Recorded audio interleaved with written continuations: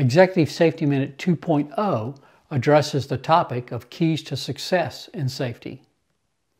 Discovering what it takes to be successful in safety can be as simple as bringing everyone to the table to share experiences that reflects both their past individual experiences and team experiences. This Executive Safety Minute starts with an audience participation exercise that asks the question, what does it take to be successful in safety? It is a very powerful question that, when asked in the right context, can provide some enlightening perspective that can then lead to a more strategic approach in your safety execution plan.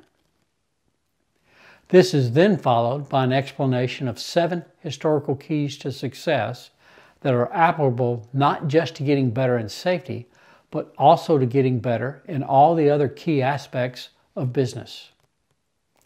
The Executive Safety Minute finishes with the sharing of several lessons learned associated with the process and the feedback from the audience participation exercise.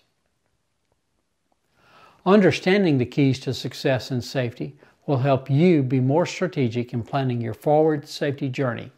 Enjoy and have fun.